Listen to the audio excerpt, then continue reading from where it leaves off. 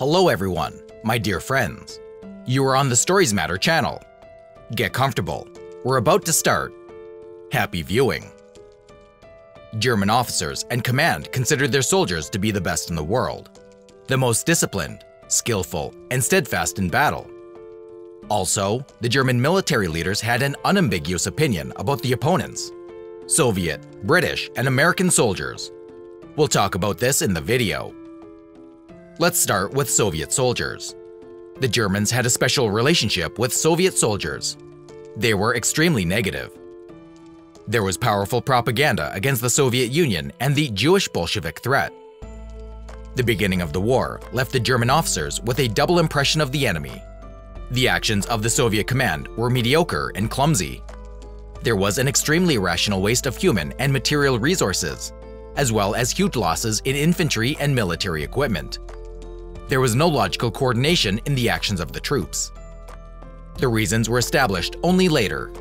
The Russian soldiers had an acute shortage of radio stations. Many experienced officers also suffered during the repression. But the Germans were shocked by Russian determination. The Russians continued to fight in the most hopeless situations. Surprise and respect for German officers were also caused by the physical and spiritual stamina of Soviet soldiers, their unpretentiousness, ability to survive in incredibly difficult conditions, and also courageously endure hardships and suffering. The Germans also admired the Soviet soldiers' ability to work, their speed, and their skill in which they built complex fortifications and underground tunnels. After Stalingrad, the contempt of German officers for Soviet soldiers was replaced by sincere respect and obvious concern for the outcome of the war. They were surprised and frightened by how unexpectedly the Russians could attack, especially at night. During World War II, no one was as effective in night battles as the Soviet troops. On the contrary, the Soviet artillery didn't particularly frighten the Germans, mainly because the Russian soldiers didn't have enough ammunition.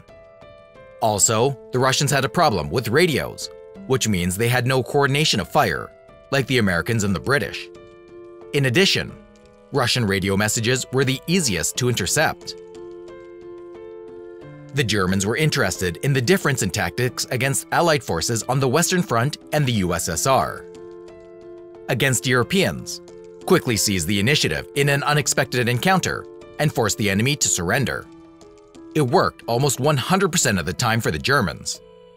It didn't work only with Soviet soldiers. They fought back, even when the chances of success were minimal. Opinion about British soldiers. The Germans gave British soldiers the nickname "lions led by donkeys." The Germans regarded the British military as professional, disciplined, well-trained, brave, and tenacious. But the British were uninitiated compared to the Germans. Their tactical understanding was at zero. They didn't know how to adapt to circumstances. The direct attacks of the British have always surprised the Germans with their simplicity. British tank units lined up and attacked the German anti-tank defenses head-on. No infantry support. The Germans were surprised by such simple tactics, especially from the people who invented the tank.